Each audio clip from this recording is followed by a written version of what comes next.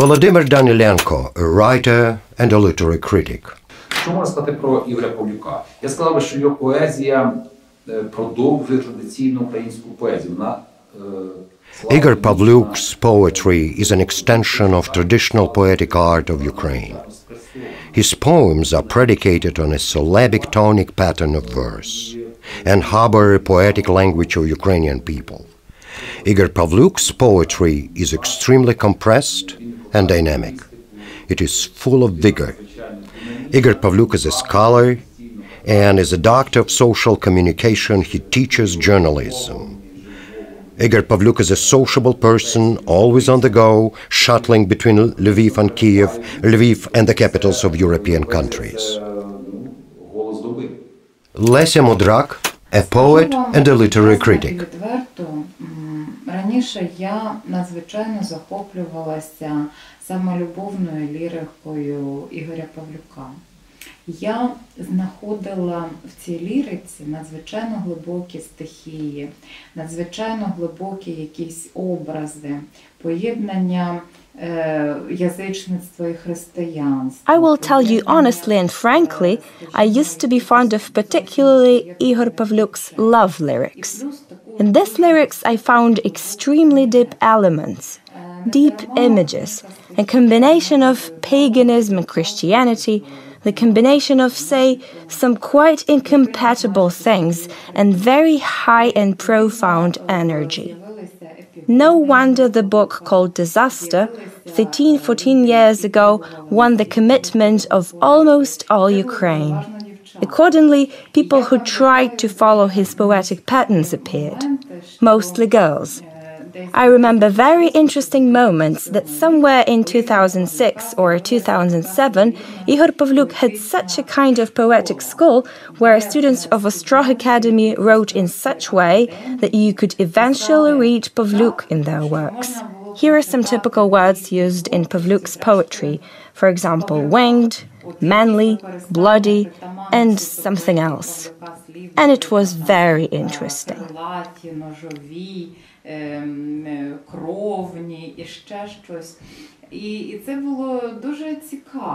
Volodymyr Danilenko, a writer and a literary critic. Igor Pavlyuk began his literary career in the 90s. I would say that he was not the most prominent poet at that period of time. As a star of poetry, he popped up in the firmament of Ukrainian literature much later. I think this delay is primarily related to the Shevchenko National Award. Igor Pavlyuk was originally not in the list of the nominees of this national award. The number of the readers' positive responses and accolades, however, was so high that Igor Pavlyuk did become a laureate of the People's Taras Shevchenko Prize. Petro Zasenko, a poet and the chairperson of the selection panel of the National Union of Writers of Ukraine. В історію української літератури, зокрема поезії, як автор багатьох книг, віршованих, поетичних, і серед загалу він своєю творчістю визначається. Today, Igor Pavlyuk has inscribed his name in the history of Ukrainian poetry and Ukrainian literature in a broader sense. He is the author of a lot of patriotically orchestrated collections of poetry. For a general public, Igor Pavlyuk is a poet with his own unique poetic voice.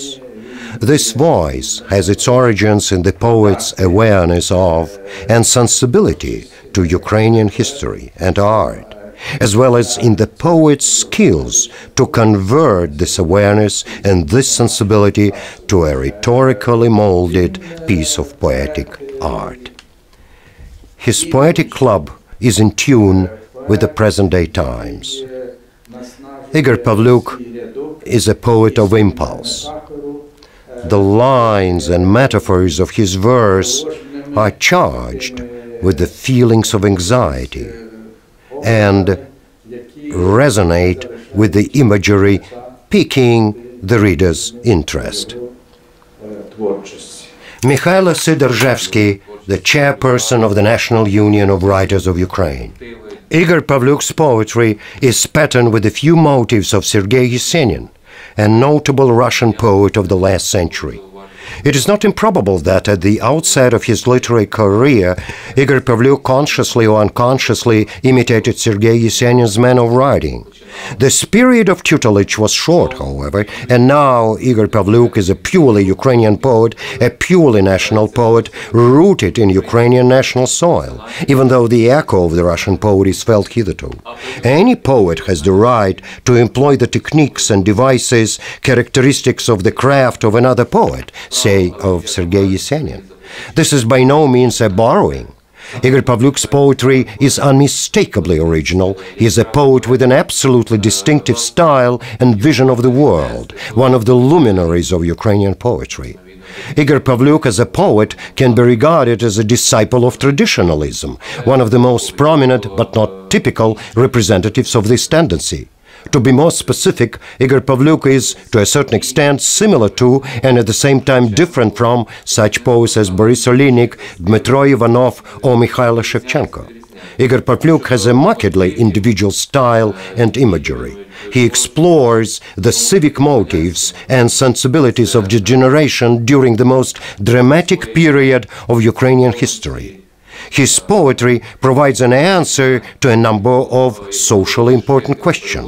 What happened to us in the later period of the Soviet times and during the years of Ukrainian independence? Where is our society heading for? What is our social consciousness concerned with? What is happening to Ukrainian society now? To respond to these questions, Igor Pavlyuk draws on the resources of the poetic word, and he does this successfully, I believe. Olесь Gordon, a poet, a translator, and a literary critic. Igor Pavlyuk is a unique phenomenon in contemporary Ukrainian literature in general, and perhaps most markedly in a poetic landscape of the city of Lviv, because Lviv was a launching pad for his literary career. Igor Pavlyuk's land of birth, though, was Volyn region. That is why I tested him once in the anthology called The Pozadesiatniki II as the last romantic of Volyn. Igor Pavlyuk is a real phenomenon because he reflects the sensibilities of the present age infused with this Volynian regional romanticism, originating from Lesya Ukrainka's poetry, and on a larger scale from romanticism as a literary movement of the world. As a result, the readers are faced with a peculiar fusion of this type of romanticism subject to certain destabilizing effect, and the overtones recognized as those of Sergei Yesenin poetry, attended by the modern techniques and modern imagery. This is perhaps what makes Igor Pavlyuk's poetry particularly appealing. Dmitro Drozdovsky, a writer, literary critic, and the editor-in-chief of the Всесвіт magazine of world literature. Igor Pavlyuk's poetry is full of ennobling light and has a magic effect. It unites people. It is absolutely European. It contains a few codes of Sergei Yesenin's verse. Figuratively speaking, Igor Pavlyuk is growing out of Sergei Yesenin. There is something in Igor Pavlyuk's poem that reminds me of Byron. Even Pavlyuk's lifestyle has Byronic connotations. Byronic hero is an integral part of Igor Pavlyuk's character. Mind, though, that Igor Pavlyuk is Igor Pavlyuk. He has found himself in the realm of Ukrainian literature. He has gained his own freedom and his own independence as the coordinates of his literary career. Igor Pavlyuk's independence is a reward for the pain he has experienced as endured during his life. Igor Pavlyuk is receiving support from the public. He is open to the world, and the world is reaching out for him. It is not easy, however, not easy under the conditions of the war, in the atmosphere of outright aggression. By a twist of fate, just at this dramatic period of time, Igor Pavlyuk has got a chance to become the face of poetry in a modern world. At least there are tangible prerequisites for this vector of events. The meeting held in Lahore a city in Pakistan, and in New York, were evidence of Igor Pavlyuk's status as a specific voice of Ukrainian literature, a peacemaking poet, a philosophically minded individual whose process of learning never stops. Igor Pavlyuk loves the process of self-fulfillment, loves to discover in rapture the throbbing newness of the world. Igor Pavlyuk is a patriot of Ukrainian nation. He delights in the beauty of Ukrainian word. He is a veritable successor to a revered tradition of modern Ukrainian literature in general and Ukrainian poetry in particular. Dmytro Chistyak, a poet, translator and a literary critic. Ігоря Павлюка і звернув увагу на те, що вона справді лежить у мейнстримі сучасних європейських тенденцій поезії. Тому що, як слушно зауважив Дмитро Дроздовський в передмові до англійського видання книжки Ігоря Павлюка, After reading Igor Pavlyuk's poem, I made a conclusion that his poetry lies in the mainstream of modern European tendencies. This is because, as Dmytro Drozdovsky argued in his preface to the English-language edition of Igor Pavlyuk's collection of poems, his poetics is related to a switch in a paradigm of the present-day literature of Europe, namely, the transition from postmodernism to metamodernism sensibility and poetic expression. We can assume that we are witnessing a return of the modernist centralism based on an emotional principle rather than a previously dominating principle of intellectual gain. This shift in art is fairly symptomatic, and I am conscious of similar tendencies in a young Ukrainian poetry. This shift is symptomatic again because the new poetics becomes a genuine poetry, a poetry that explores the essential issues of human experience. We expect from this new poetry the answers to the challenges facing us, readers, as well as poets and literary critics. This new poetry is guiding us to the tenets defined in ancient literature as the sacral quest. Lesia Mudrak, a poet and a literary critic. Actually, for me, Ihor Pavlyuk is a very unique figure in modern literature, because in deep traditions of, for example, Russian poetry and world poetry, he found his own true voice that stands out from, say, traditional poetry inherent to purely Ukrainian patriotic, civic lyric motifs. Ihor Pavlyuk in his works always tries to be out of some literary process, or above the process, but still he remains a very vulnerable child, and this is good because a poet who even until his 70 or 80 years is still a child remains a true poet. Exactly this childhood behavior, this vision of the soul of things, this is really true depth of the poetry. And because these are sometimes killing metaphors in poetry of Ihor Pavlyuk, they are impressive and they are astonishing. And not accidentally, this man is very popular abroad. This is because our Ukrainian poetry is extremely popular abroad. They might say that we don't have any worthy translators or worthy writers, but it's not true.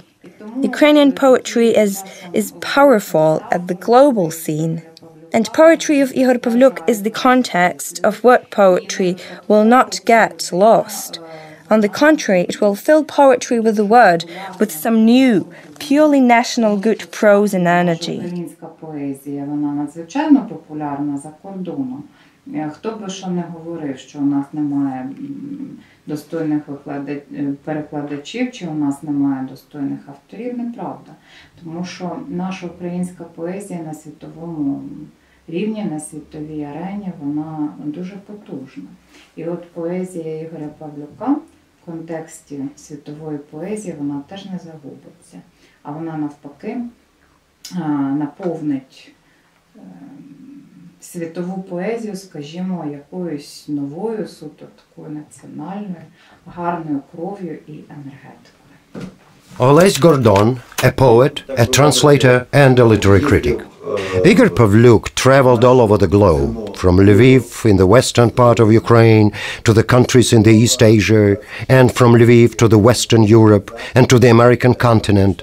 He was on the California coast and almost reached the far east of the former Soviet Union. He was building a military road there. This kind of global sensibility is inherent in his views of life and in his poetry. He tries to embrace the infinite, to explore all aspects of experience. I think it does him credit. In his poem, Igor Pavlyuk attempts to combine different literary tendencies and different schools of style.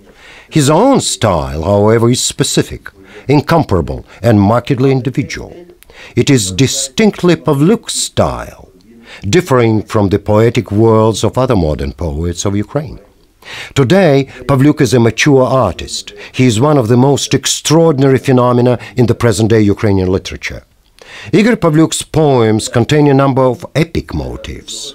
He is not only a poet, but also a dramatist and a prose writer.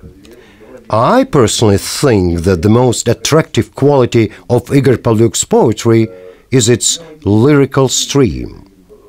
Well, our descendants, perhaps, will offer a different assessment of Igor Pavlyuk's poems. Можливо, нащадки подивляться ще різнобічно на його творчість, але на сьогодні найцікавішим, власне, є ліричний струмінь його поезії. Dmytro Drozdovsky, a writer, a literary critic, editor-in-chief of the Всесвіт magazine of world literature. Today, there are new books coming out. A collection of French translation of Igor Pavlyuk's poem will be published shortly. His large-scale tour of the United States is in the offing. This is expected to visit all the states of the country and talk to different audiences. He has established close cooperation with Mo Yan, a very talented Chinese writer and Nobel laureate. Mo Yan's book Red Sorghum was translated into Ukrainian by Nadia Kirnosova and published as a separate edition.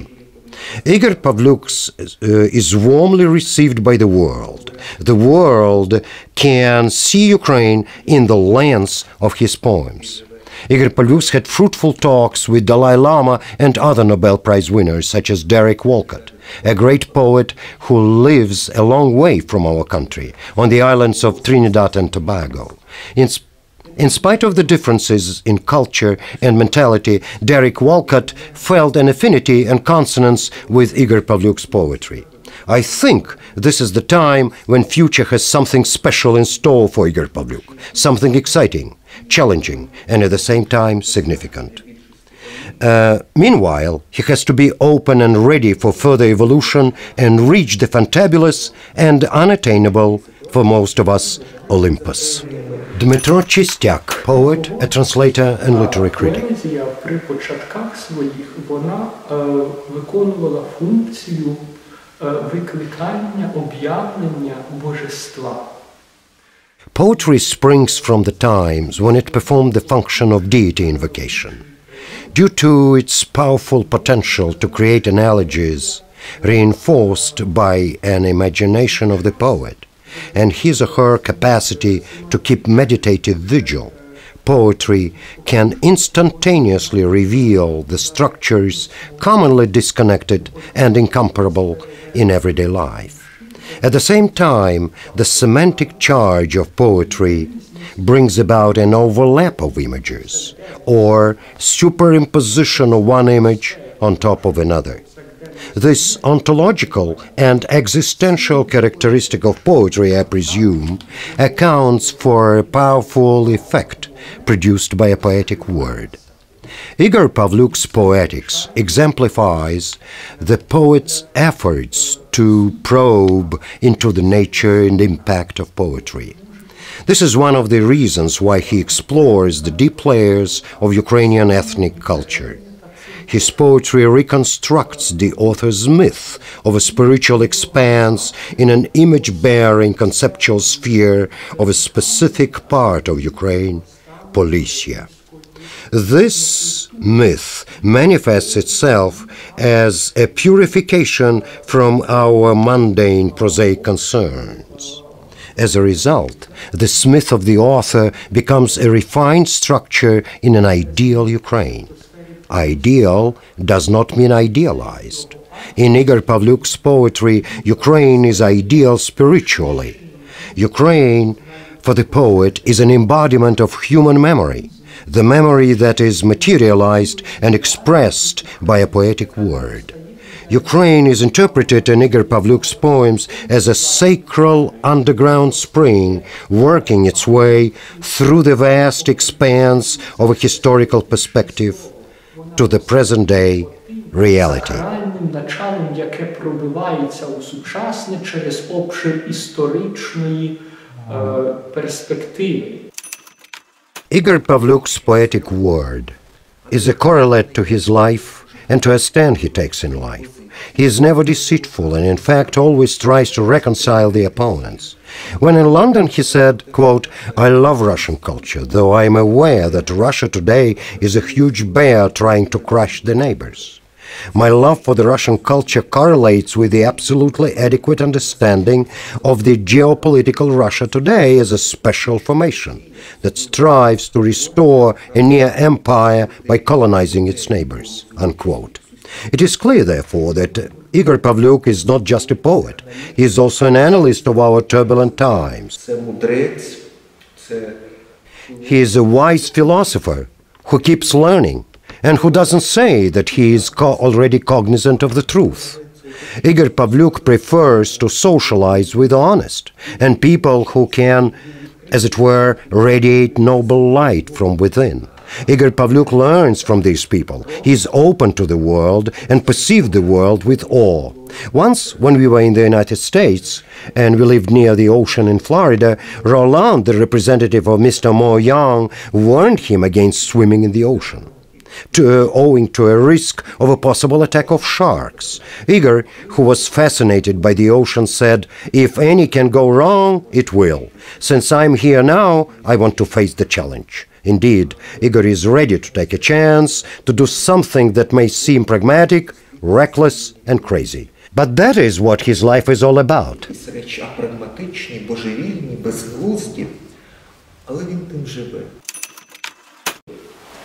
And this is what imparts an extremely powerful energy to Igor Pavlyuk's poetry. Its rhymic pattern is for the most part traditional. The dominating aspect of his poems is phonics. The range of the resources of phonics in Igor Pavlyuk's poetry is wide, including both end rhymes and internal rhymes. I would like to draw parallels between Igor Pavlyuk's manner of writing and that of the classical poets of ancient Rome and Greece. In the ancient poems, as we know, phonics is an effective tool of conveying a poetic message that casts a magic spell on the listeners and readers of Igor Pavlyuk's poems. In this, I see their similarity to the text of the ancient poets. The invocation of deity in ancient civilization was provided by the interface of the agrammatical structures with their phonically shaped stanza of the verse. To sum up, Igor Pavlyuk is one of the most interesting poets of modern Ukraine by virtue of his rootedness in the deep layers of Ukrainian culture.